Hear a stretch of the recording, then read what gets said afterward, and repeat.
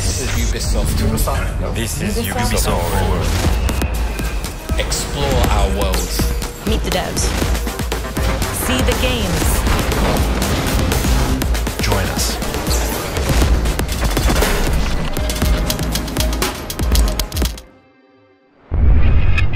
Hi everyone, I'm Neelam Kumar and I'm very excited to be co-hosting the first Ubisoft Forward with the talented Yusuf Mageed.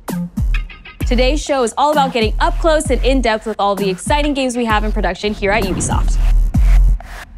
I'm Yusuf, but there's no time to waste. So let's head straight for the streets of futuristic London and see what the hackers of DedSec are getting into.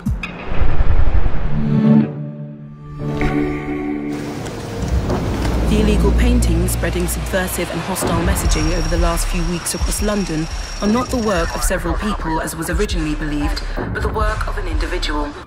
The criminal, suspected to have links with the terrorist group DedSec, is marked as said to be dangerous.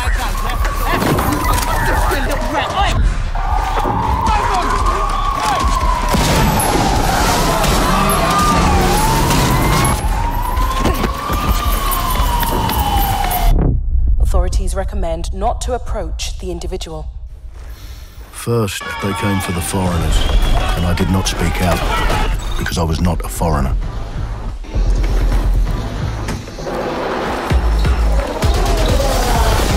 Then, they came for the protesters, and I did not speak out because I was not a protester.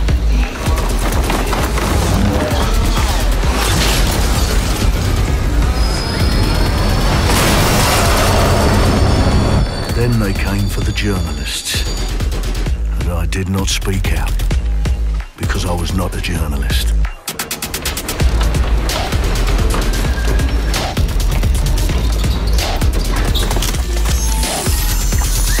And then they came for street artists, but I did not speak out because I am not a street artist.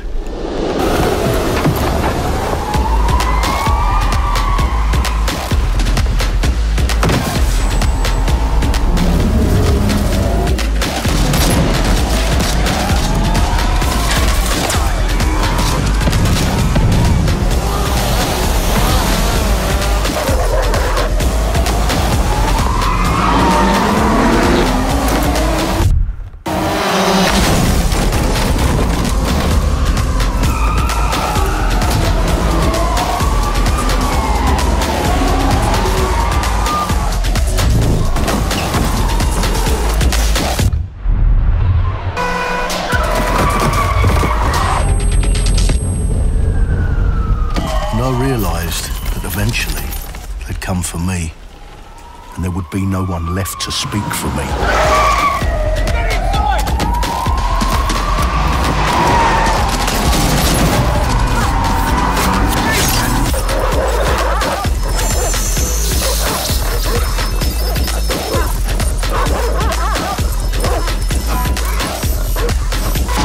Right! Oh!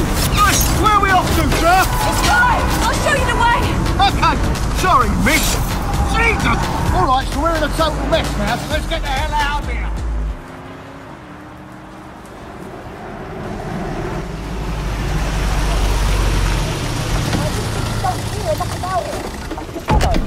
And there's nothing more debilitating than that. Right. This way, not to be able to do what you're passionate about.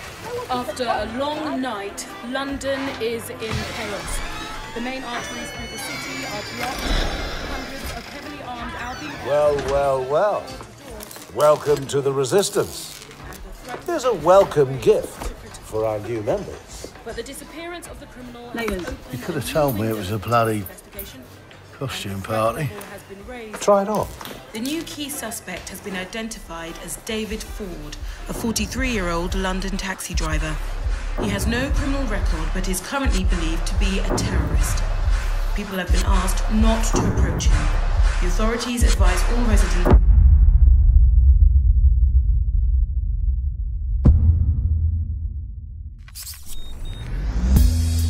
I'm Clint Hawking. Clint has been a longtime creative force here at Ubisoft, and now he's bringing this vision to Watch Dogs Legion. So yeah, what we just saw was an amazing short film by the director Alberto Mielgo. that was inspired by Watch Dogs Legion and looks at the game and the universe and the characters through his incredible artistic vision and visual style. The city needs a resistance. Like the film, Watch Dogs Legion tells the story of ordinary heroes setting aside their differences in order to come together as a collective and to fight for a positive change. You can literally recruit and play anyone who you see in the open world. You profile people that are interesting to you, you help them with their problem, you play their origin mission. Just help me get some closure and I'll do whatever you want. Sounds like a DedSec problem. Leave it to us. And that's how you recruit them into your team. And then they become the heroes of the game and the stars of your story. And what are you doing in my flat? You with Albion? Please, think more underground. You with Albion? I'm tickled, but think more underground. What, DedSec? Yeah, right, and I'm Che Guevara. You're done. And they make the story not only, unique to them, but unique to you as the player and personal to you because they're, heroes that you've chosen and invested in. What would I say to fans? I guess I'd say, take care of yourselves, stay safe. Welcome to the Resistance. Our London town. A modern metropolis. Built on history and prosperity. Only took 12,000 years to build it up, and one night to tear it all down.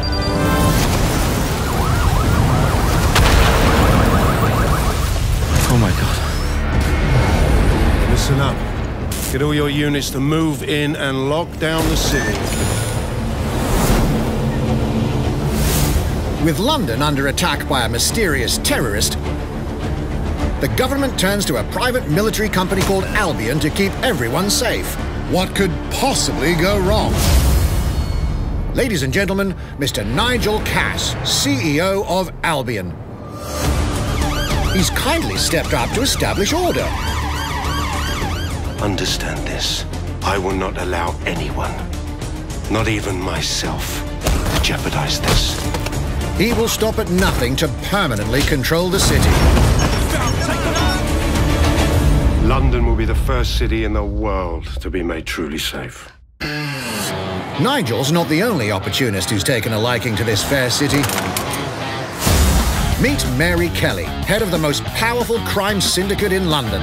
Be sure and spread the word. She and her goons are using the dark web to sell everything from party pills to people.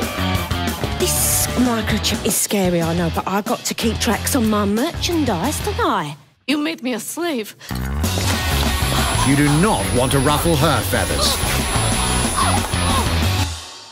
With the city out on its arse, it now falls on you to build a resistance and take back London. All right, everyone. Faces on, guns out. Any of the brave Londoners you see walking the streets can be recruited into your team. Like him. Her. Or even her. Everyone could become your next secret weapon. In our first mission, we need to get some dirt on Nigel Cass, and that means breaking into Albion headquarters inside the Tower of London. All the hardy souls you see here are people we have recruited from the streets of London. They all have unique abilities, and you're free to tackle this mission with whoever you like. Dear God, my eyes. Mikey! Zip up, get to work, and let's never talk about this again. Like everyone in DedSec, Arthur can hack pretty much whatever. But as a construction worker, he has a particular set of tools that make him handy. He can even call his own cargo drone.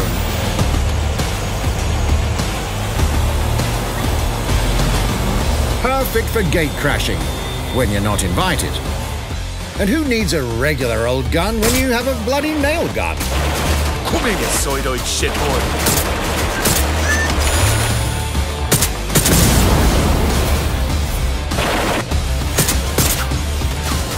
Jesus Christ, what is that thing? Perhaps we could approach this mission differently. If you'd rather keep your distance, we've got you covered. Amy is a drone expert.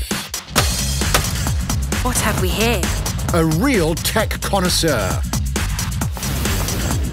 Hate spiders, but love this one. What an adorable creepy crawler. Here we are. Let's class the place up. A drone expert does have the unique ability to summon their own drone. This little darling is fast and stealthy. She aims, she fires, she hits. I'm reading incoming drones.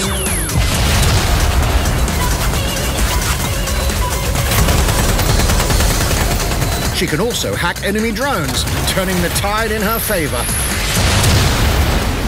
And if you are not into direct confrontation, there are more ways than one to get the job done. Recruiting an Albion officer like Brielle here might be challenging, but it'll get you inside restricted Albion areas. Don't mind me, just doing recon for a bunch of insurgents. However, do anything suspicious and she'll probably wind up with a bullet in the back of her head. You've been approved for entry. We're missing the human element here. I can get the Defence Minister on the line right now. Well, if you feel you must.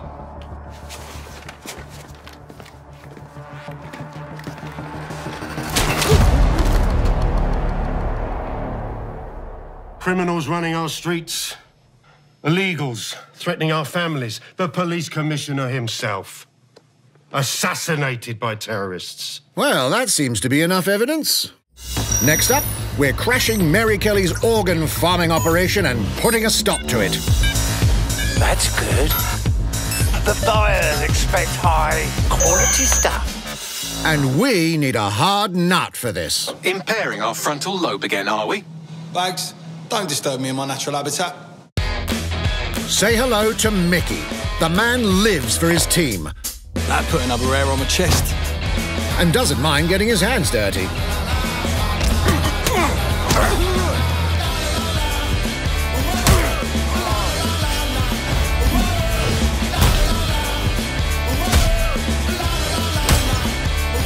He does have a slight drinking problem, though. And he's passed out. We'll come back to him. You know what? Let's go with someone a bit more professional.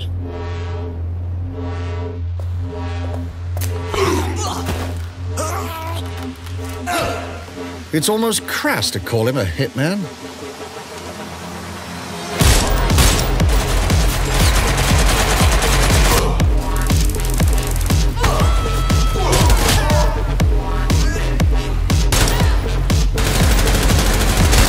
Some might even call him an artist.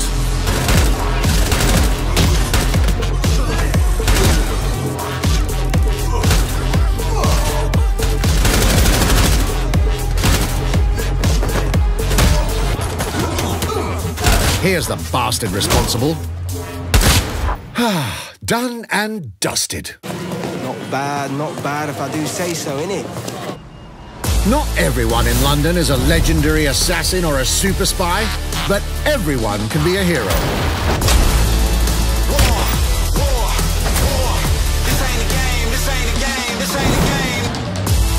So get out there, find the best recruits, and build your resistance.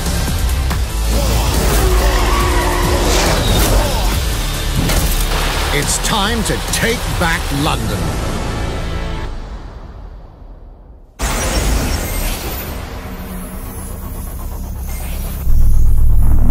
Plunging the player into a living, breathing city teeming with unique locales and characters has always been a central pillar of the Watch Dogs series. So what goes into building those worlds? Here's Amanda Munt to tell us more.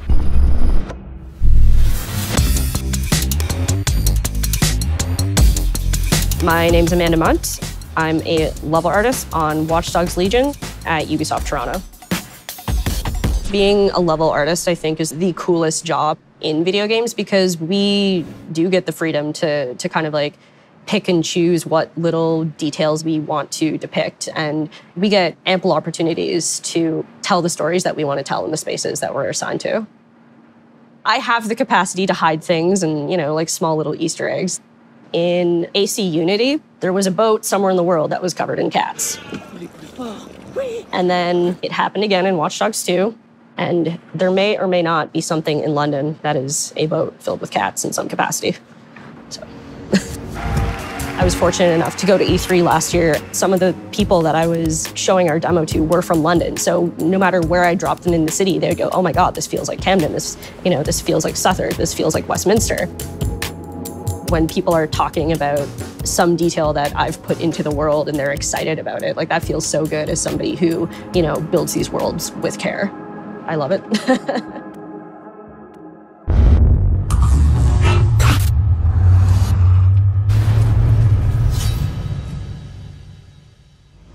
And now some news for Brawlhalla fans. In just a few weeks, you'll be able to battle it out with your favorite legends on iOS and Android devices.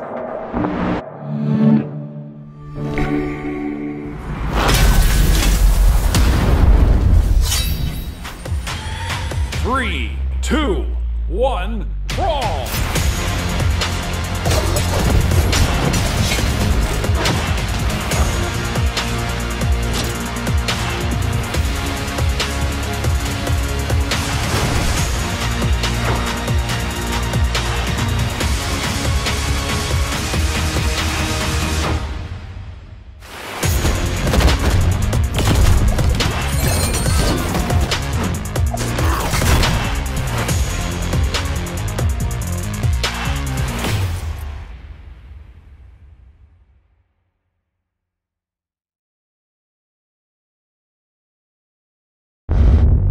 And now, whether you need a Tom Clancy action fix on the go, or want to dive back into one of the most beloved fantasy franchises in gaming, we've got you covered.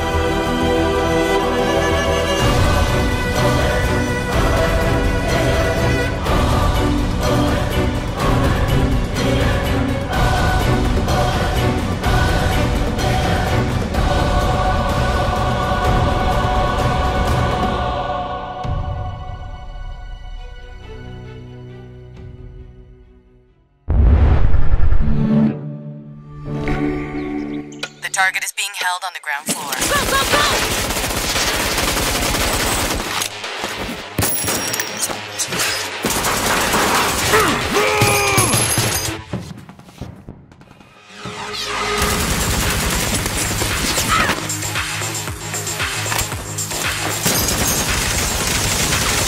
Contact! Second floor balcony!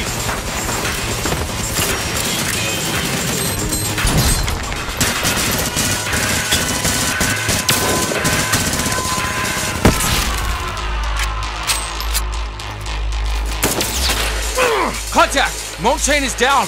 Request air support. Target northeast rooftop. Roger. Inbound. Danger close. I need an EMP deployed now. EMP imminent.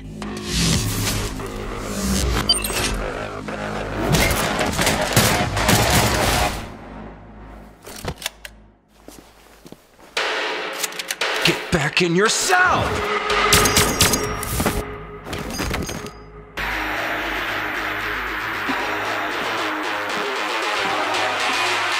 Hey, take this. Don't make me regret this.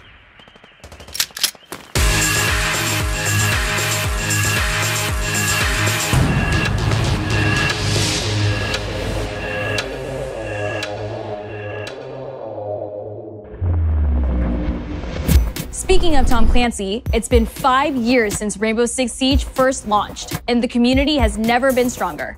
In celebration of this milestone, Ubisoft Montreal has put together a special video to thank all of the amazing players and developers that have helped Siege become the game it is today.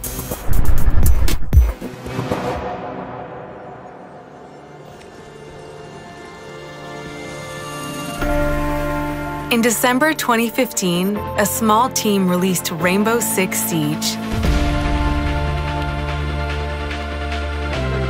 A game built on a strong vision, creativity, competitiveness, and team play. Pour le joueur, le 1er décembre, c'est un début, mais pour nous aussi. Il faut tout de suite s'engager et dire aux joueurs, ce jeu est installé, tu peux t'y installer aussi, et nous serons là. That original vision was quickly adopted by our passionate community, propelling it to a whole new level. I got it! This is such a special moment, and being at 1 year anniversary of Rainbow Six now, game being stronger than ever, more players today than we had in the past, it means the world to us. But we also had our share of challenges. Health that touches upon subjects like matchmaking, connectivity, all those aspects are absolutely critical to the experience of the player. Through it all, we're always driven by you, our community, and together, we grow stronger. There is no sequel plan, and we're here for the next 10 years, so expect more Rainbow Six in your life for quite some time. Look at this.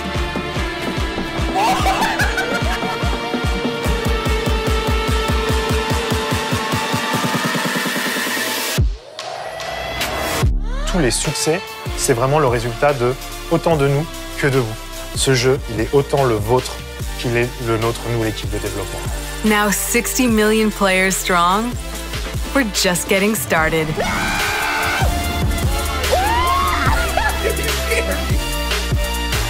From the devs that build the game to the community that plays it, thank you.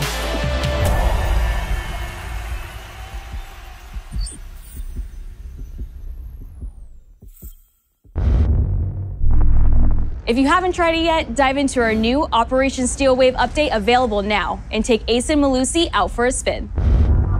A few days ago, we introduced y'all to a brand new multiplayer shooter. Now, it's time to venture into the hyperscape.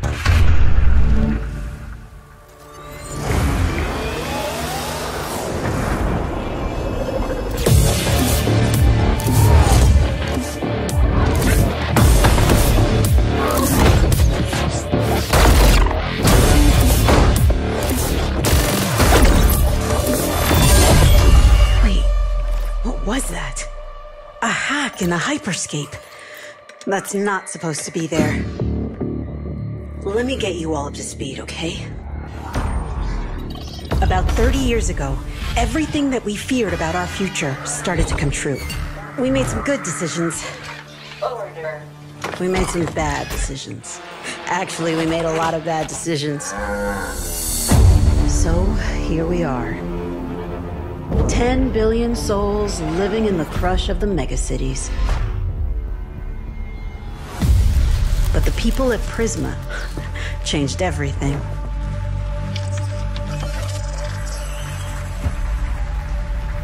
They gave everyone a way out. The hyperscape. In the hyperscape, the biggest draw by far is Crown Rush. This is where anyone can become someone.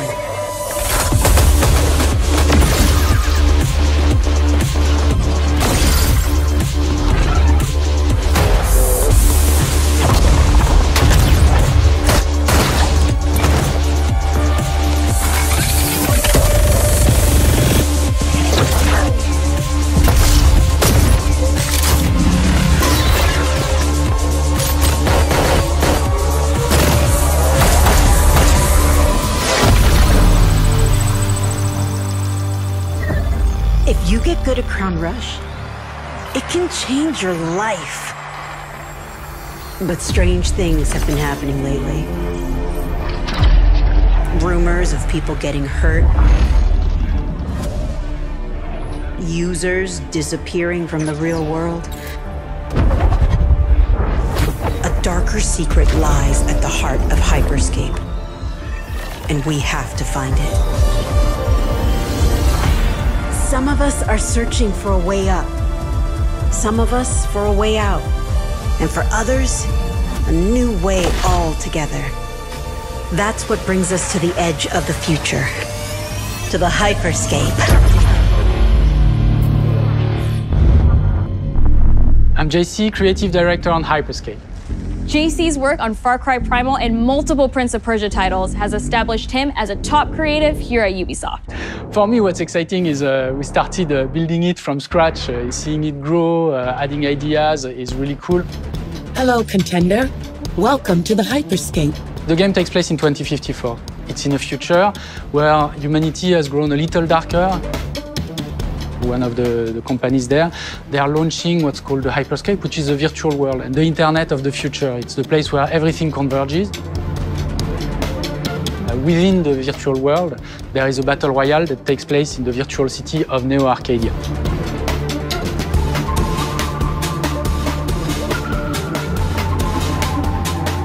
Then we also introduce a lot of new things.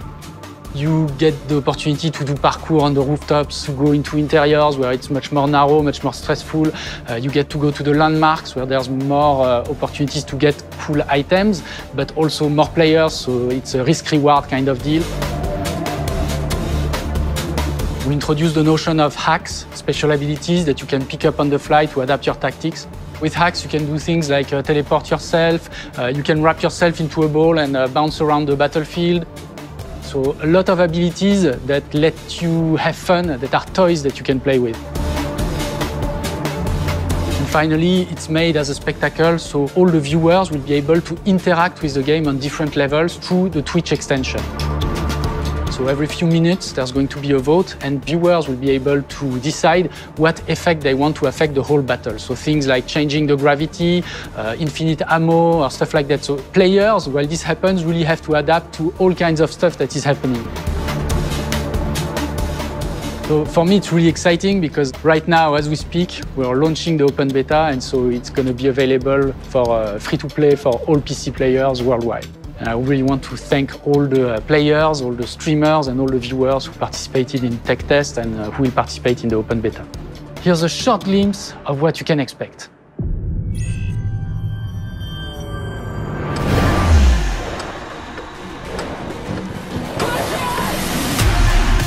Watch and learn how it's done.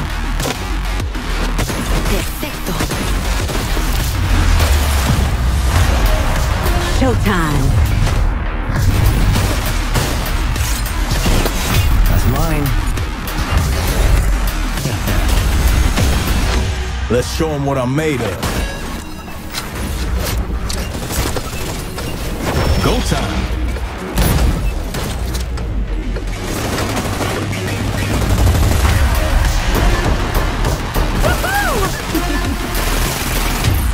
Watch closely.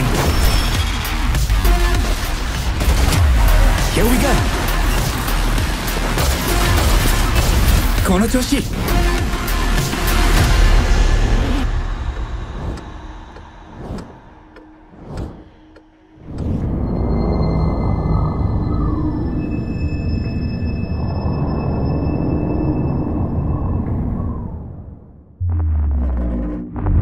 The digital world of the Hyperscape gave our artists and developers incredible freedom when it came to designing characters. Production manager Ana Maria Musca is going to take us behind the scenes of character design.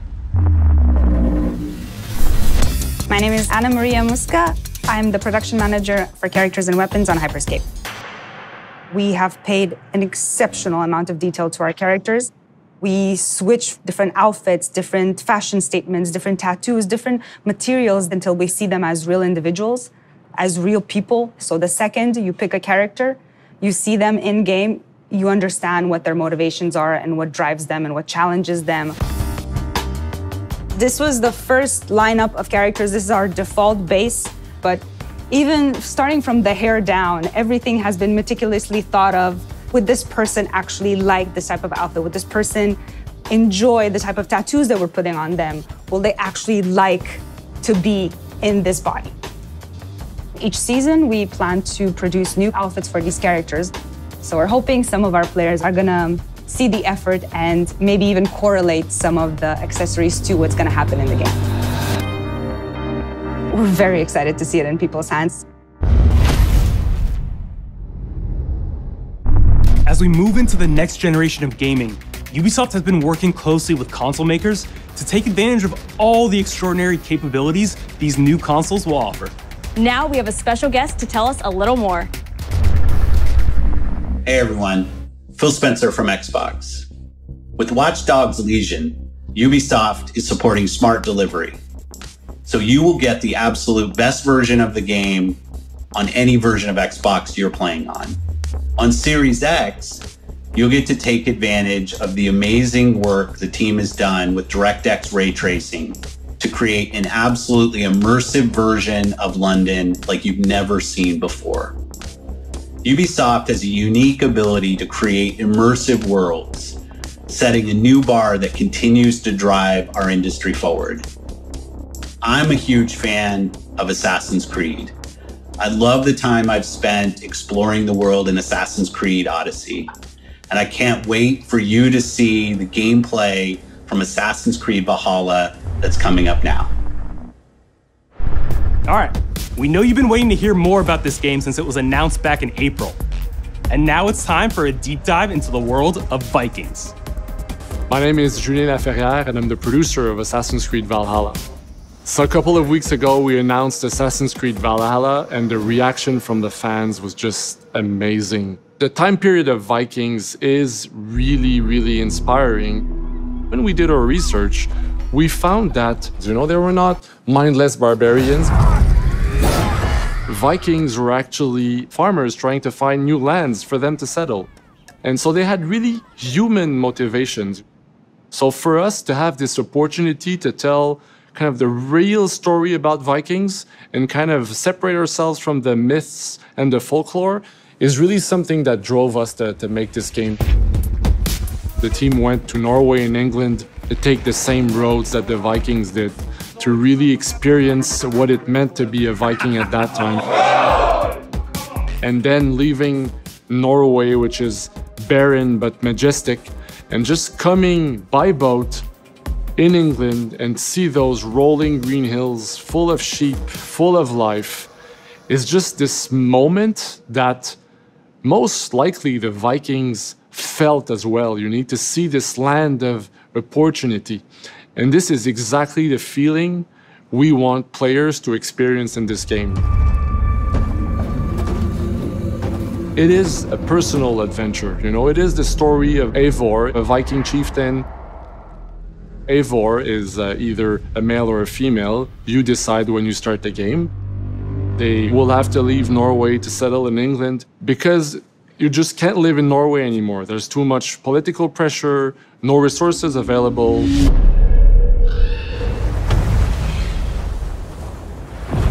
Obviously, in England, it's full of Anglo-Saxons and other people, and they don't really want you there. So you will have to fight your way there to kind of build your own settlement and see your clan prosper. Vikings were brutal warriors. Shields! And the fact that they were mastering a lot of weapons coming from the medieval times really inspired us to kind of revamp the fight system, to leverage the brutality and the intensity of Viking combat. Vikings were not only fighting face-to-face, they were masters of stealth and deception when needed. They used basically any sort of tactics they could use to win the battle. So we want to portray the full range of combat that you can imagine coming from the Vikings.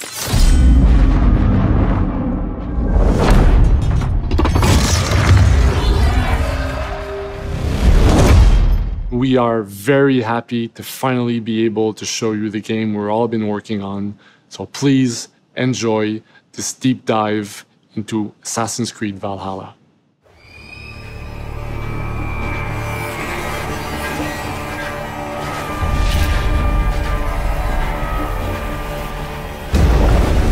In Assassin's Creed Valhalla, you will relive the epic saga of the Viking invasion of England.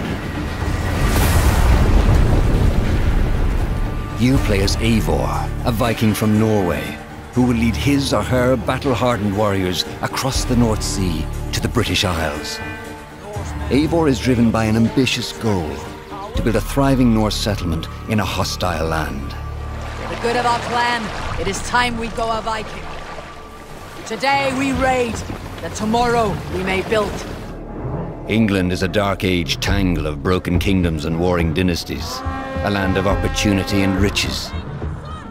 As you prowl England's rivers by longship, you may raid locations you spot from the shoreline. Ground your ship and blow your horn to lead your raiding crew into battle.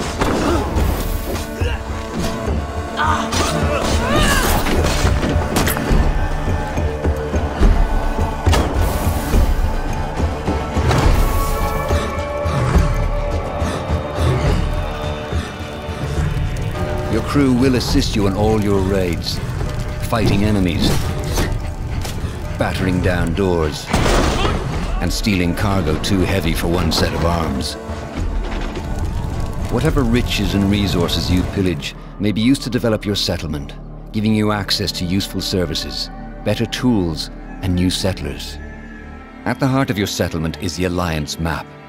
It will serve as a record of the allies you have made, and a guide for future opportunities. The Viking Age was a time of warriors and legends.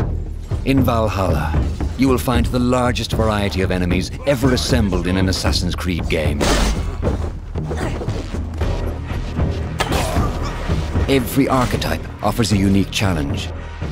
Some will coordinate with their allies for special attacks, while others will use nearby objects to their advantage, including the bodies of fallen warriors.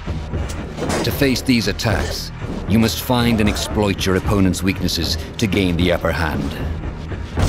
Take the fight to your foes with a host of brutal new combat abilities.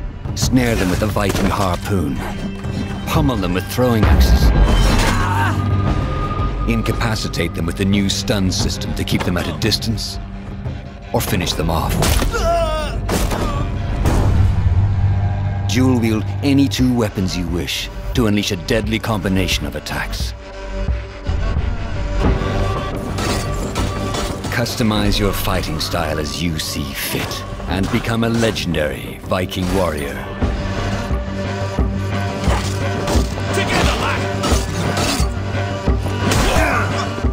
All combinations of weapons are available to dual wield, including two shields.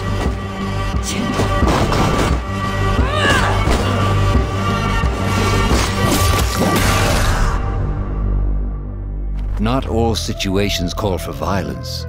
In this new land, a Viking must find a way to adapt.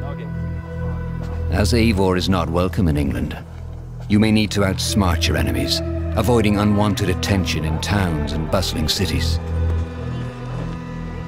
Use Eivor's hood and cloak to blend with crowds, and slip past watchful eyes, an unseen hunter among the people.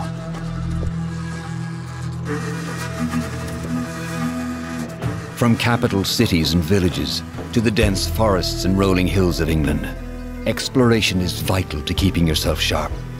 You must feed off the land if you hope to endure. Hunt and forage to replenish your health and fortify your equipment. Search pagan temples and Roman ruins for new activities and challenges to strengthen yourself and your settlement. The more you explore, the more of England's secrets you will reveal. Ravens, show no mercy! But as you push deeper into England, the enemy will push back. In a series of climactic moments, Assassin's Creed Valhalla will feature massive assaults in which you will lead Eivor's army into battle against heavily guarded Saxon fortresses. Today we will reclaim her. Today we fight for your land, and tomorrow we rebuild! For East Anglia. Assassin's Creed Valhalla will transport you to wondrous and haunted lands, inspired by Norse myths and England's pagan roots. It will challenge and surprise, with unforgettable characters, thrilling triumphs, and tragic losses, giving you the chance to live your own Viking saga.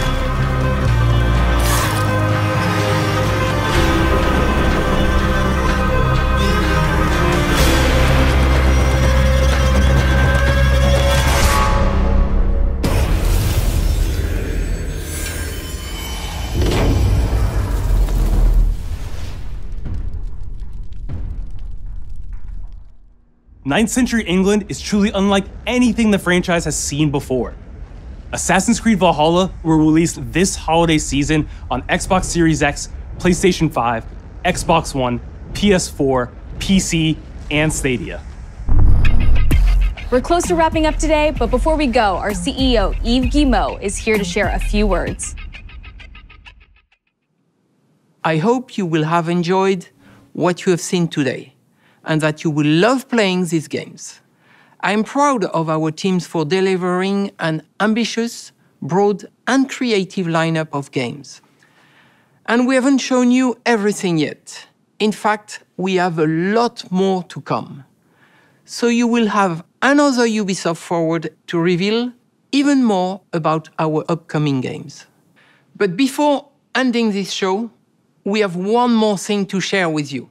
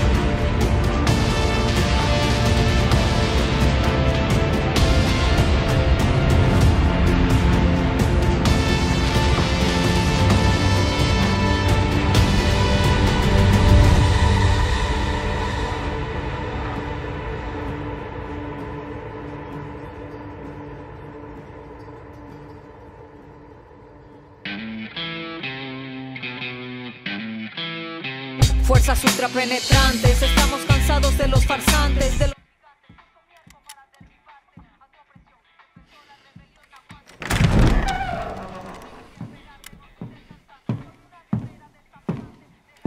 It's beautiful, amigo. Perfect, but useless. I have something for you, Diego. Give me your hands. Papa. Now, the grenade is simple. It has 4 basic parts. The shell, which contains the explosive, the fuse, the handle, and of course, the pin. What are you doing? Breathe, Diego. Breathe. The pin simply holds the handle in place. It is only when you let go that this grenade goes boom.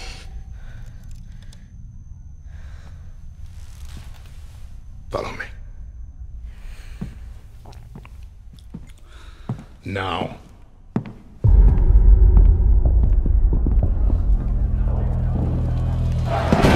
I am El Presidente, which means that someday you will be El Presidente. And our people, they do not know how to be happy. They are torn apart by opinions, noise, indecision, strangled by their own freedoms. And even if you have love in your heart, even if you want what's best for them, if you only want to save them from themselves,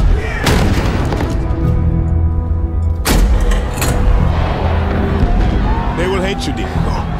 Everything you say, do, believe, will be wrong.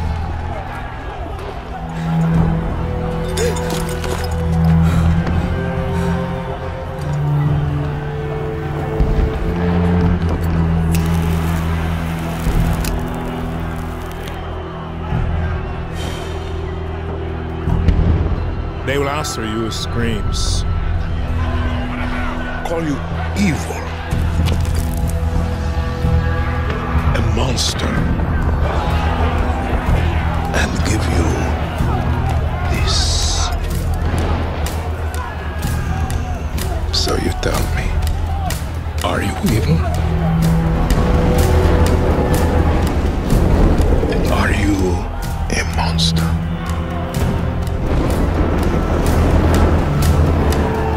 Because our country is like this grenade, except it has two basic parts. Our people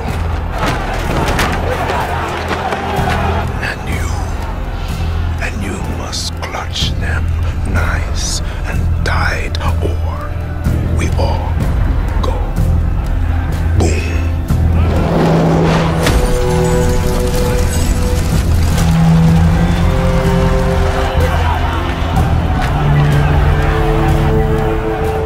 Do you understand now?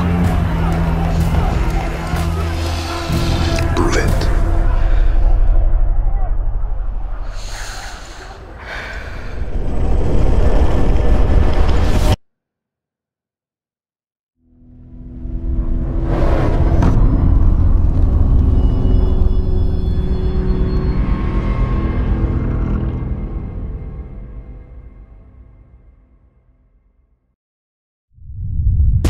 And with that, we're wrapping up our first Ubisoft Forward. Today, we've seen the next generation of Assassin's Creed, the birth of a resistance in Watch Dogs Legion, the cyber chaos of Hyperscape, and the epic reveal of Far Cry's newest installment, along with so much more. Remember, we'll be back later this year with another Ubisoft Forward filled with tons of game news and updates. Thanks for joining us.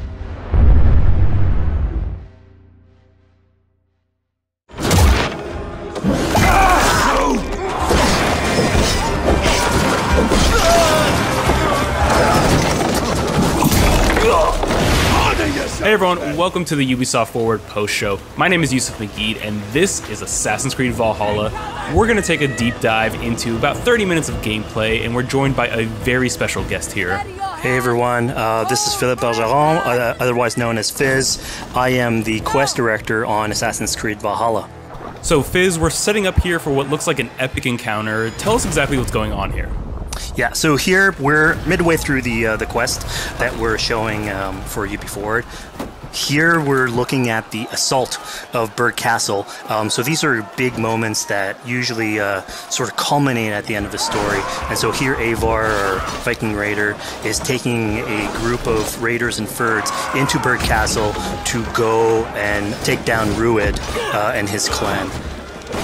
So who exactly is Rued, and why does Eivor sort of want to pick a fight with him? Basically, Rued comes into play about halfway through this story arc, where at the beginning of the arc, this is something that happens before, Rued basically caused a lot of turmoil within the territory, and Oswald, who's the sort of elderman to inherit this territory, needs your help to take him down. Oswald having just been defeated in a previous quest, and so here this is revenge, but also accomplishing your ultimate goal. So Fizz, as you're talking, we're seeing some of the combat of Valhalla. Can you tell us a little bit about the changes to combat this time around?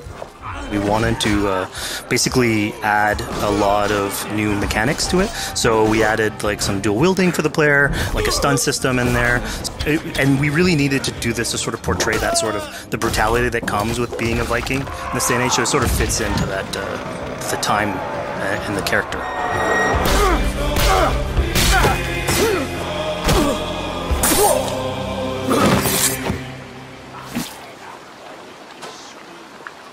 Oswald. He lives. Oswald lives! Eivor, is that you? Shut your ass, twig spine.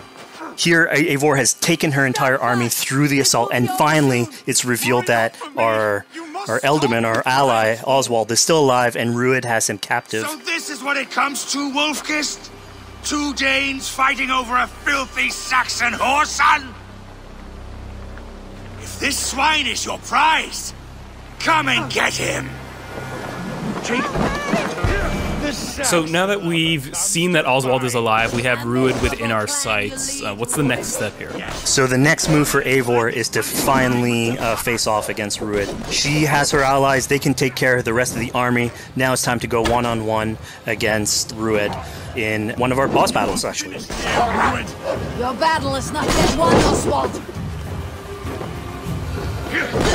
And it's worth pointing out, actually, that here what we're showing is the player going and facing off against Rued aggressively, but we tend to always have to support a 360-degree approach in these things. So the player could have approached this a little bit more stealthily and gotten at least like a good critical hit on either Rued or his wolf, and so you can play this a little bit more strategically if that's your playstyle. So we're not only fighting Rued here, but also his pet wolf, right? One of my preferred strategies is to eliminate the wolf first, just focus fire on him. It takes at least one opponent out of the combat. Now Rued will have extra abilities that come into play if you do eliminate his wolf, but I think having one opponent less in the battlefield makes for a good strategy in the whole.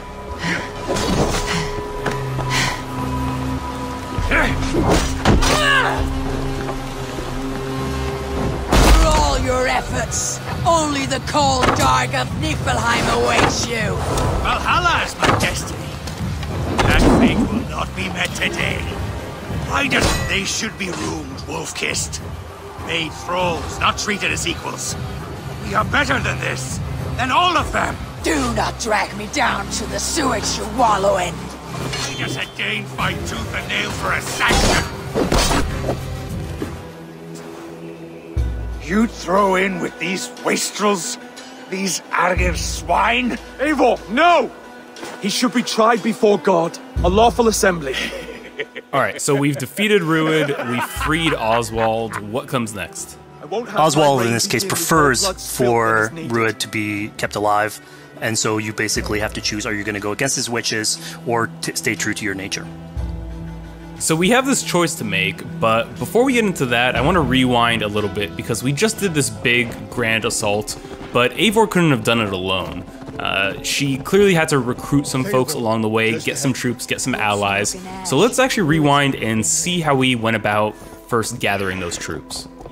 Right, so when coming up to an assault, it's a game of numbers. Eivor can go into pretty much any location and be a stealthy Viking, eliminating some of the assets, which ultimately would be a strategy. You can do that, and you'll have some of the ingredients or of the assets there that will have been sabotaged, but you still need an army. So here what we're seeing is Eivor going around the countryside and raising what we call a fyrd, which is the men and the women of the territory who come up and fight in the name of a king. So here Eivor is going around and trying to convince people to fight in the name of Oswald to finally take down the oppressor that is Rued. Defending East Anglia, defending you. Will you not do the same? What? Die in defense of a lost cause? Yeah, so she's really using like the image and like the leadership that Oswald had, what he meant to the people in his name. She's going to recruit these people. Pretty words, Dane. But the men of Theovard have their own battles to fight. So we're told by this Reeve that there are troops, there are allies that he could add to our cause, but first we sort of need to do him a favor, is that right? Yeah, so obviously these people have been run down by Rued and the impact he's had on the territory, so I think a lot of these people have sort of lost hope. And so you need to show them that there is hope. And so here Eivor is basically helping them take back one of their prized locations by taking a couple men and raiding a nearby township, basically taking it back for the people and showing that there's a reason to continue fighting and then get them on your side.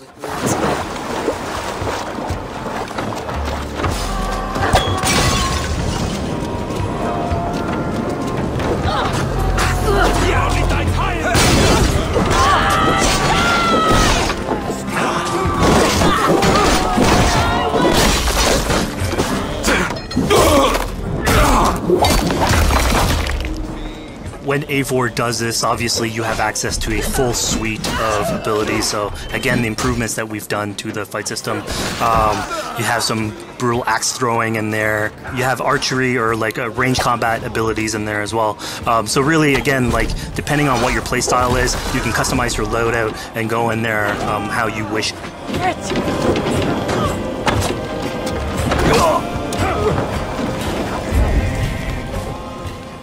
Fizz, we just saw this giant pulse go out. What exactly was that? So that is what we call the Odin sight. The Odin sight is basically our interpretation of the eagle vision from previous games, and we thought it was good to sort of bring that back. It's basically Eivor's intuition. It's how she perceives the world. When the player uses that, it'll highlight basically interactive objects, like things that will bring her an advantage. So we'll have arrows, like health consumables that are in there. So it really is like a good way of sort of understanding the world and showing you like things that you can go and touch. Yeah, I mean, speaking of things we can touch, we just picked up this awesome new weapon. It's something we wanted to play with on Assassin's Creed Valhalla, where we have fewer weapons in the game, but you can invest in them more, so they become your weapon. And so depending what your preferred playstyle is or your preferred weapon type, then you can go and choose, I'm gonna fight with this weapon and invest heavily into that. Not only are we looting weapons, but we see something here called the Book of Knowledge. Can you tell us a little bit more about that? They unlock skills for the player. So here you can see the Valkyrie dive that has just been unlocked. We have these spread out throughout the world, so again, to promote exploration and discovery.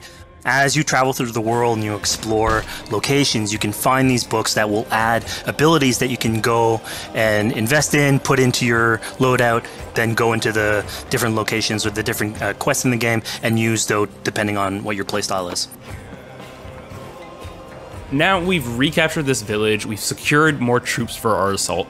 Let's jump back now and figure out what we want to do with Rued. The rightful king of East Anglia has spared your life today, and so it will be.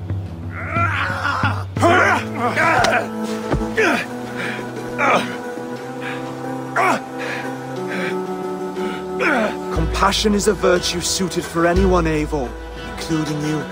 Thank you.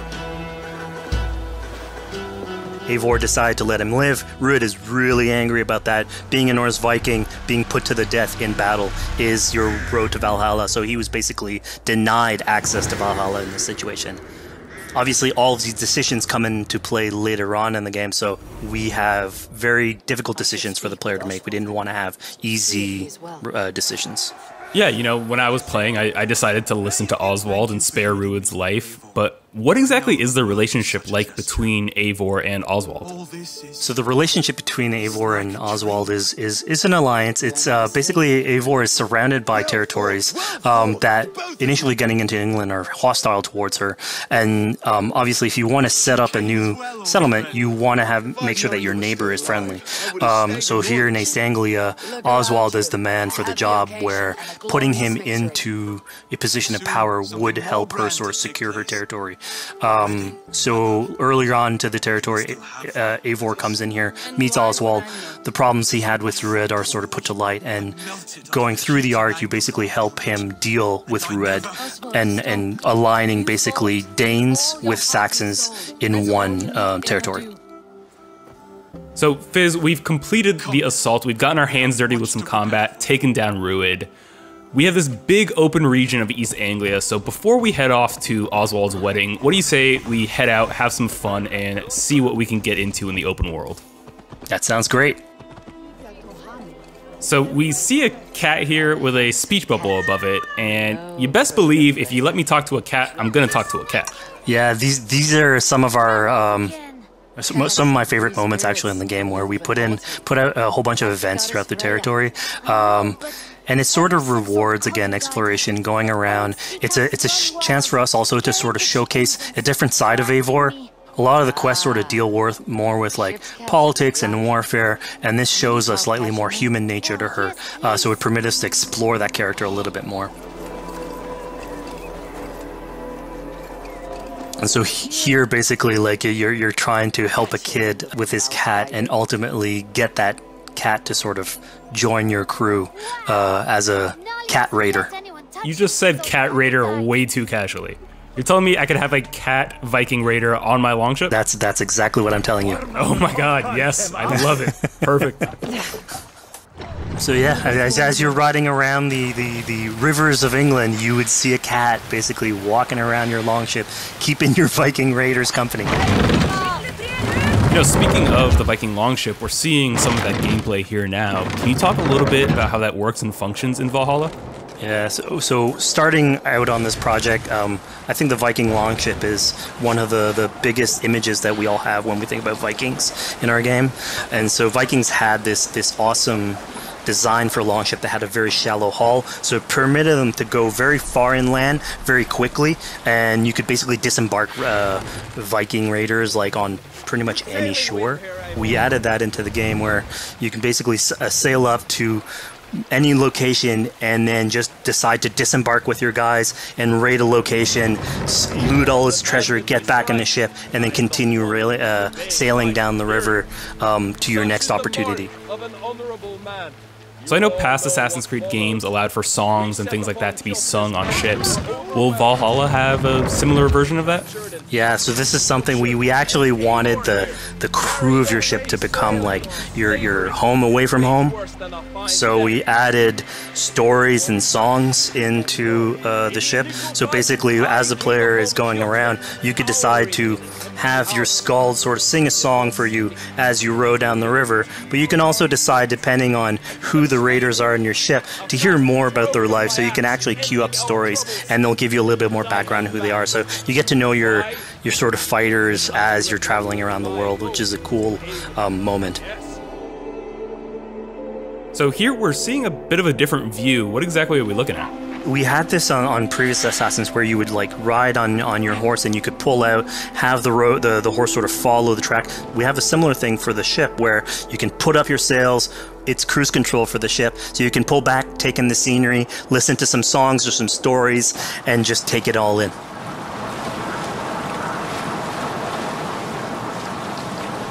So, speaking of Viking songs, we have an activity here that's not exactly singing, but kind of related, right?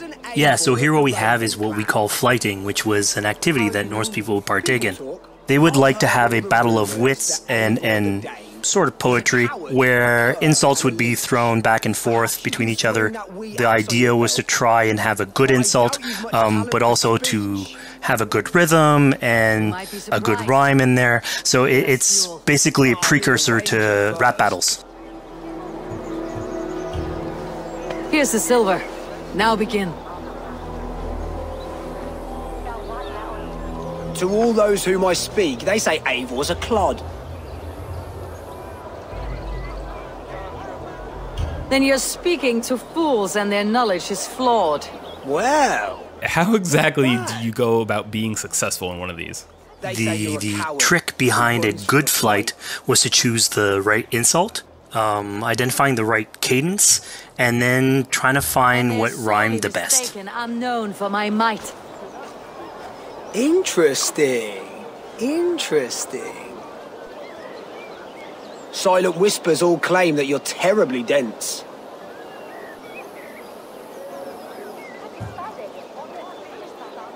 Then you've clearly misheard them. My wit is immense. Oh, you looked out with that one. Well, what a surprise. Eivor of the Raven Clan is a true talent. I'm shocked. Don't believe everything you hear, unless it touches on my flighting. Then heed every word. Take the coin. So now that we've proven our sharp tongue and wit, I think it's time for a bit more relaxing activity. So we're fishing here. Yeah, that's it. So we gave Eivor a fishing line, so you can actually throw out a line and go catch some fish. This is used basically to play into our new health loop where the player will lose health in the world, and it doesn't automatically regenerate like we would have in the past. So you actually have to go out and get some supplies. So you'll find mushrooms and some food that you can gather. But here, like you can also catch some fish and consume that to regain some health. We also will sometimes have it in certain quests. So it's a good way to sort of chill out on the side of the water and just, again, take it all in.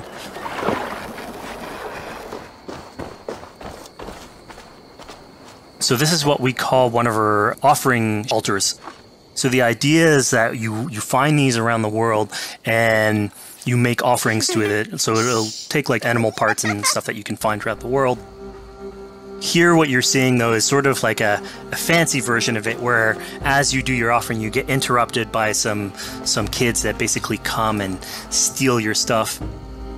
So it's just a way for us to sort of showcase that like the systems and the activities in the world can sort of play in with some quests and some little events. So it's our way to sort of dress up these moments and make it all fit inside the whole experience.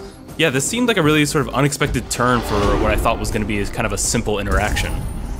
Yeah, and it's really what we were trying to do with these events is to give another dimension to Eivor, other than just, you know, the pure rar Viking or the politician. Because you can imagine at some point that will grow old if you're always telling that version of the character. So it lets us really go into the depth of who is Eivor, what motivates her, how she can interact with the world outside of warfare and politics. Your stealth needs work. We were close. And it also showcases like a different facet of the world at the same time. It's not only Eivor, so it just widens the breadth of the stories that we can tell. So who exactly are these two children? These are kids of East Anglia. They are going through tough times with whatever Rued's been doing to the territory. And so they're just here trying to survive and basically exploit the people that are there to make offerings. It was kind of nice to see that Eivor wasn't really necessarily upset at them for stealing, and you know, after you talk to them, you have the choice of helping them. You can, you know, give them food, give them some money, or you know, maybe just say, "Hey, good luck, on your way." Yeah, and then this is something we also wanted to do a lot. Like, so here we're doing an event, we do it in quests as well, but we want to give a lot of this agency into players' hands so that they can sort of shape Eivor a little bit. Who she is, so it represents them a little bit more, and they can roleplay that a little bit better. And again, it just gives her like a little bit more humanity in these moments. This is what large walkers should do. Provide for small walkers.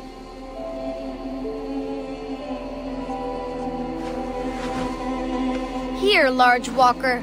A necklace? Yes, it's a St. Martin seal. You're welcome here anytime, large walker. You're one of us now. Visit us, okay?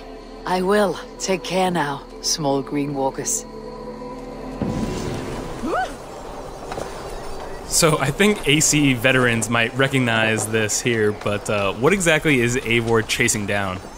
Yeah, so here you're seeing Eivor running down one of our tattoo images. So this is challenging the player on free run abilities, but also for fans of the series, sort of pulling at their heartstrings for some beloved features. So are we going to be able to tattoo Eivor? Yes. By collecting these tattoos, you actually bring them back to your settlement, and then you can customize different body parts, having different tattoos everywhere. So again, another form of expression, and sort of to represent that Viking culture. Fizz, one of my favorite things when I was just out there exploring East Anglia was coming upon a house or a building and realizing that there was a chest inside, but that there was no easy way in. And in this case, I saw all the doors were barred, but I knew that because there was a chest in there must have been some way to get inside. So I went around the back and, you know, found a way in.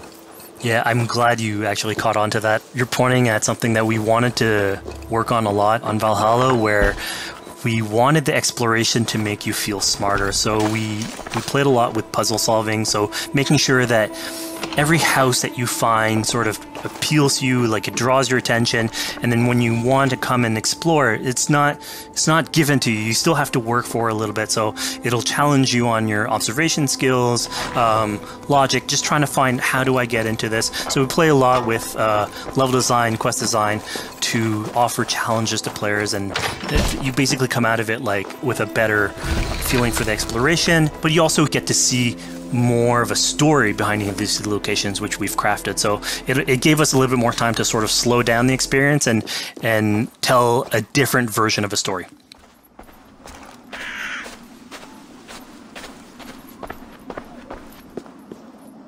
A poor victim of someone's fury.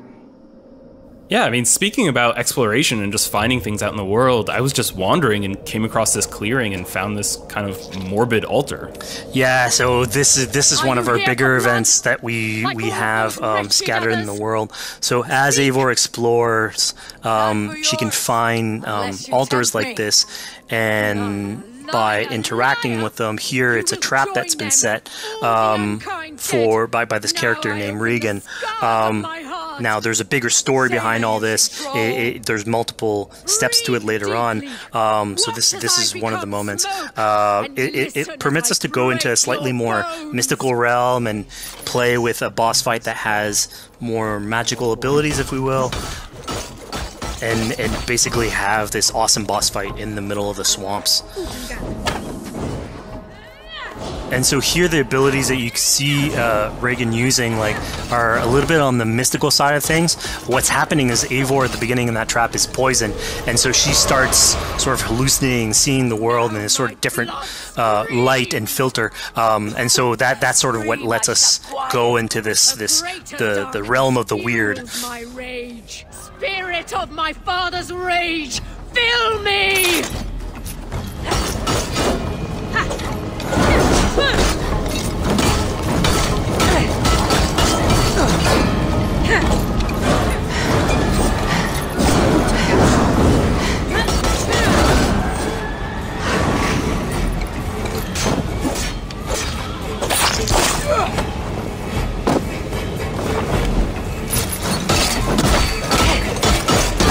Enough is cracking and crunching. Rest your demons. So we just saw here that Regan belongs to something called the Daughters of Lyrion? Yeah, that's correct. By finding the other daughters, you'll get a little bit more backstory on who they are, so we don't want to spoil that too much. But it creates like a sort of greater story that is not on the main path in any way, but it is still very rich and adds to the lore of this world and actually plays into history. So we just had a really exciting, really intense boss battle. I think it's time for something a little bit more relaxing and calming now. Yeah, it's all about pacing yourself with the highs and the lows. So here we have a low chill moment of what we call building a cairn. So Eivor, as she explores the world, will find these sort of meditative areas where you have a pile of rocks that you could just stack on on top of another using physics. And I mean, yeah, the ultimate goal is to try and get the highest pile of rocks, but really it's about taking in the sights, relaxing, taking a step back, and just building something. Together we stack stones into cairns. These? Yes. Think of this as a test of mind and wit. Stack the cairn stones high and wide into any shape you like. I mean, you can spend as much time as you want building these things, making them as high as you want, as weird as you want. I'm sure like a lot of these stuff will end up on the internet, like people comparing structures. And the cool thing is that once you've built it and you decide to get out of it, it sort of stays there. And so that's yours, right? And until the moment where you come back and you want to build a new one. It's sort of cool that we were able to give that to players to express themselves. At this point in the demo, we've explored East Anglia, we've met some children, we've broken into a house, we fought a boss, we built a cairn. I think now it's finally time to go and head off to Oswald's wedding. Yeah, so this is the moment it's all been building up to. By the moment you get into the territory, it's sort of like mentioned by Oswald that he's trying to get married with his Dane lady. And so as you go through the arc, that's sort of like the underlying thread. Really, it's about Rued creating turmoil in the territory and helping Oswald sort of get above that and show that he's a good leader. And so you finally, after going through all of that arc, finally get these two together, go through their wedding, and you're invited to attend the ceremony. And then all the activities and fun times that comes afterwards. Yeah, as much as we've seen the brutal side of England, it's nice to see the joyous side of it as well. Yeah, and it's something we really wanted to play on in Valhalla, where being a Viking is not only about being a raider or warrior. I mean, there's revelry, there's feasting, there's partying that goes, and like if someone knows how to party, it's a Viking. And so here, this is one of our opportunities to sort of show what a sort of Viking gathering is. And what's cool here is it's a good alliance of Norse culture with Saxon culture, sort of smashing those two things together and building bridges. Yeah, I mean, what's a wedding without some drunk archery, right? Yeah, so like anything can happen in a Viking event, right? Eivor, yeah, here, just get drunk, shoot some arrows. Barely a challenge. Steady all, and ready yourself for the wedding race. The king and his bride against all. My king, he... So here we see the decision I made to spare Rued came back to bite us. Yep, that's the decision you made, coming back. So as we said before, all of your decisions have consequences, and this is a big one. I challenge you. I accept. You're basically presented with the option to sort of step in for Oswald, fight the fight for him, or let him go and fight his own fight. Yeah, you know, personally, I chose to fight myself because I thought Eivor is the type of person who likes to finish what she started. Plank by plank, and a dead king cannot keep his oaths. Let me finish this. Oswald, you gutless Irish swine! I'll slay the wolf-kissed, then hang you with your own tongue. How does this encounter with Rued differ from our previous fight with him? So at this point, you've eliminated his wolf, so it's just him. And so he's angry at this point, and so he will start using his big gun abilities like fairly earlier on in the fight. So it's way more vicious, way faster. There's less strategy. He goes literally swords blazing at you. And so this is a fight to the death.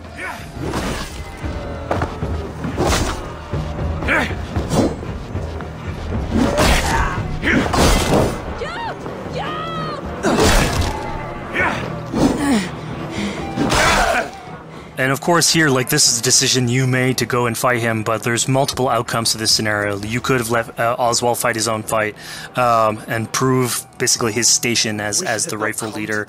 If you had eliminated Rued, obviously this would not have happened. It would have been a slightly more joyous occasion. But ultimately, in all scenarios, you still have an alliance with Oswald. He's proven to be the right leader for this territory and to be a good ally for you. A great service. I promised you an alliance, and now you have it. And one day I will need you to make good on that alliance. So we're about to take off from the wedding, but Eivor decides it's a good idea to check up on her friend Finner. Yeah, so Finner is probably one of the more recurring characters in this arc. You get to meet him very early on. He's a very endearing character, sort of used to have a Viking life, sort of misses it, and going through all these adventures together is sort of like lights that fire back, and so he's willing to join you in your raiders. So he's one of many raiders that you'll encounter in the game, and you can sort of recruit, bring back home, and then have them sort of join you on your adventures on the longship. He can tell you these stories that we're telling you about. You get to know a little bit more about him. So again, it's a fun way to sort of discover more about these characters that you meet and bring them along for adventures. Together. I'll gather my things. Well, folks, we've come to the end of our Assassin's Creed Valhalla playthrough. Fizz, thank you so much for joining us. When and where can people play it? Assassin's Creed Valhalla will be out on Xbox Series X and PlayStation 5, and is coming to Xbox One, PlayStation 4, PC, and Stadia on November 17th.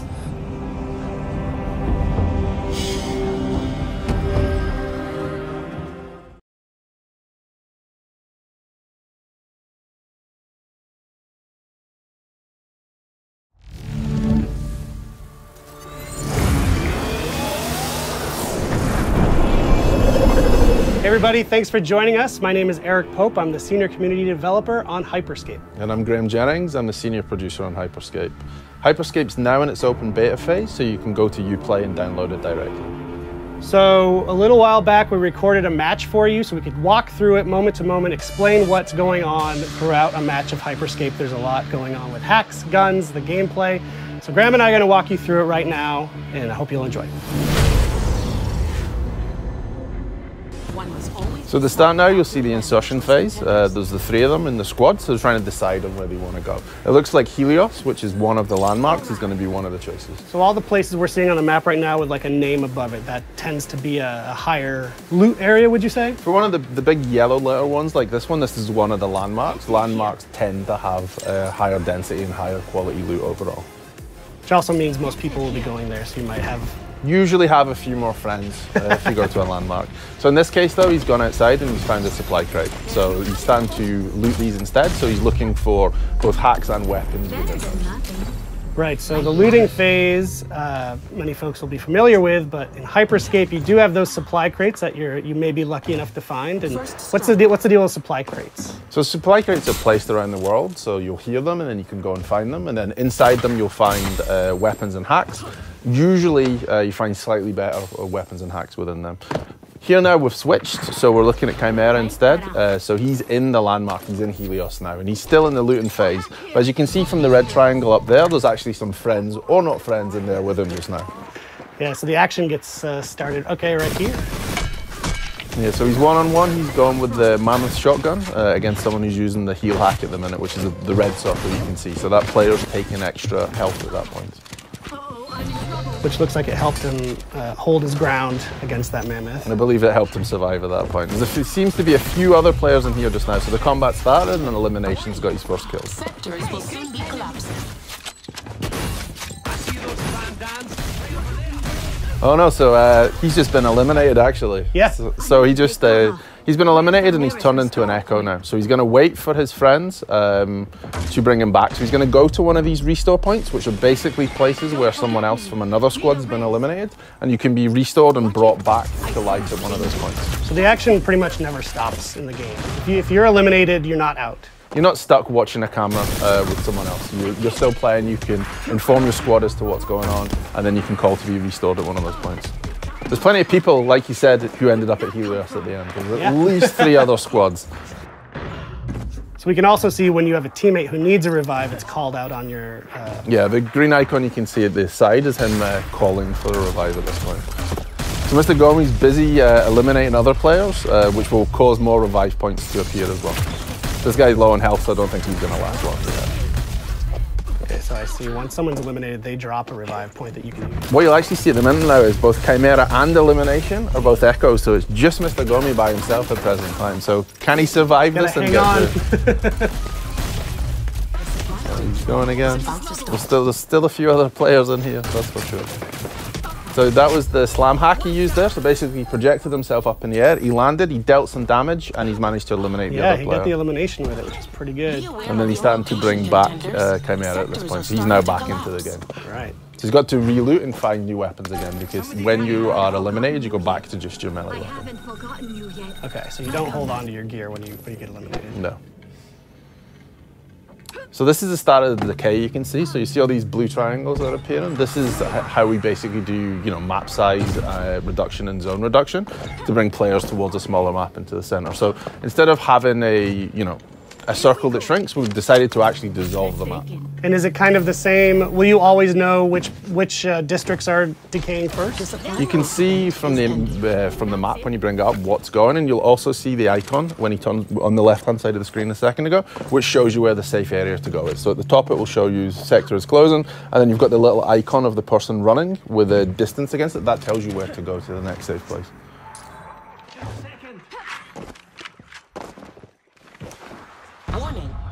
So I see Mr. Gummy has pinged that spot to sort of regroup outside of the landmark. They're going to take some height as well to start to be able to look for other players and to keep themselves a little bit safe. So he's seen another player, so he's starting to throw salvos at him, and probably the skybreaker too. Yeah. You see the red exclamation mark? That's basically his teammates pinging and saying, hey, there's an enemy over here. And he's been shot out from behind, so there's definitely players around. You'll see him going to go high again to try and take some positional advantage to get up, because he knows there's another team on the roof up there. He doesn't want to be below them, especially not with his salvo grenade launcher. Well, what I'm noticing is that they're doing a good job of switching from street level to the rooftops. Is that kind of a good way to approach a game of Hyperscape, to not just stay in one area? You should really use the variety between streets, interiors and rooftop for navigation and to keep yourself safe. Rooftops are great to see what's going on, but you're also then a target for the snipe. So you really need to adjust height and interior, exterior as you go, just to keep yourself safe. And to aggressively loot too, to find the best stuff.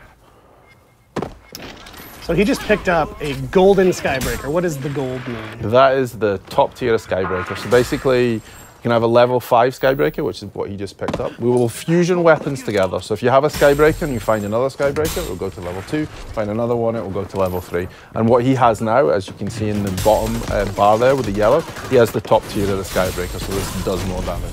So each time you fusion something, a weapon or a hack, it will go up in various different abilities. So you're basically, just to loot up, to fuse up, you just need to find a duplicate of your weapon or hack, and that's all. Yeah.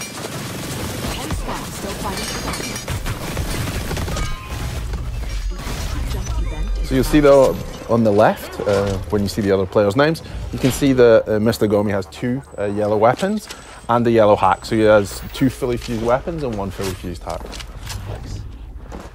And how does healing work in this game? So healing will either work by I took damage and then I retreated and your health bar will come back up, or if a player has a heal hack, which he actually does at present time, so you see that in the bottom it says heal, he can throw that on the ground and then there'll be an AoE of heal, so both you and your teammates can come into it and it will heal you.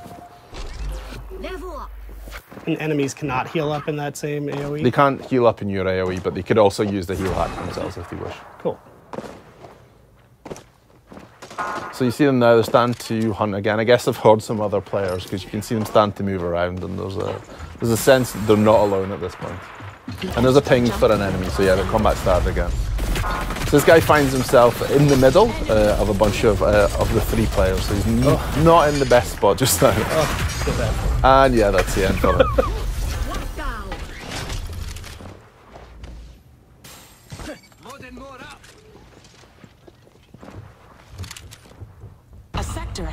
So if you manage to fusion one of his hacks then again. So here you'll see the decay started. The player found himself out in the decay as it was starting. He had no cover left, so you find yourself out in the open, and they eliminated him with a Ripper at that point.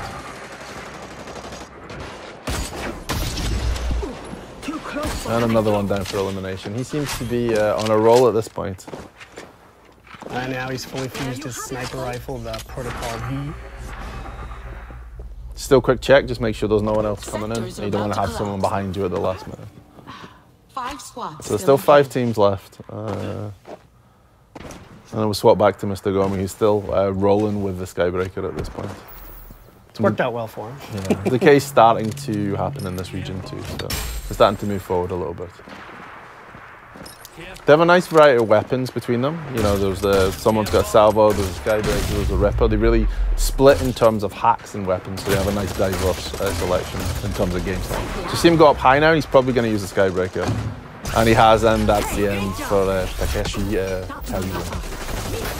Takeshi Casualing, so now you mentioned that username. You'll notice if you've been watching the feed, the usernames all seem pretty similar in this match. What's the story with that? So this is the feature we call streamer protection. So it allows you to anonymize who's in the game. So this is basically what you can see now. This poor player has managed to find themselves in the corner and tried to hide. Unfortunately, they've been chased in there by someone with a fully fused salvo. So that was kind of the end for them. Dangerous. So they've swapped now and they've gone to the Mammoth instead. So they've swapped out to the shotgun. So it's quick to change your playstyle. You can easily find another weapon you like, and you can adjust based on map size, how many players are left, and continuously adjust. And that countdown that just finished was a health kit event. What does that mean? What are these events that So basically in the top right now, you'll see the cross, and it's kind of ticking down. So this is said that this is the time left for the health kit event. Basically, every match, there will be cards played which change what happens in the match. So this was the health kit event. There's things like low gravity 2, which projects you up in the air and you can jump over. And are these just random, or are players triggering these events somehow? So there's two different ways this happens. So there's a game master, Grace, who plays them in this case. Or if there's a streamer in the game, the streamer's viewers will get the chance to vote for which one they want to see. So it'll pop up, there'll be 3 different options, and then whichever gets the highest number of votes will be the one that's played in the game. So viewers are directly impacting the streamers. That's through the Crowncast extension. Through the Crowncast Twitch extension. Cool. There's only 3 squads left, contender. A sector has contenders. So here you see that you got caught in the decay then and fell through the building, so trying to move back in. There's only 3 teams left now, so we're starting to get towards a smaller map size, so it's going to become chaotic shortly. And they're just on the edge of this landmark of Red Tiger, so they're heading up. Here you'll see at the top it says crown appears in 10 seconds. So basically we have a crown that spawns in the wall. If a player grabs the crown and manages to hold onto it for 45 seconds, they will win that game through what we call crown victory. The only downside to that is once you've picked up the crown, everyone can see where you are and everyone's going to chase you. So yeah, he's got the crown, the countdown is on. As soon as, if he were to get eliminated, it would drop and that countdown would go away, right? Yes, and then whoever picks it up next, that person, the countdown will start again for them. And that's only one of the 2 ways you can win a match of Hyperscape, right? Yeah, you can win via the crown if you want to take it and maneuver. This is why you'll see the really high up to own the higher space, or you can eliminate all the other teams. You could sneak around and grab that crown and survive. Seconds left to stop the crown. If you use your hacks well and you use your movement and hide a lot, then yeah, you could possibly grab the crown, get to the end, and then win via a crown victory. Wow. There it is. A screen I'll never see.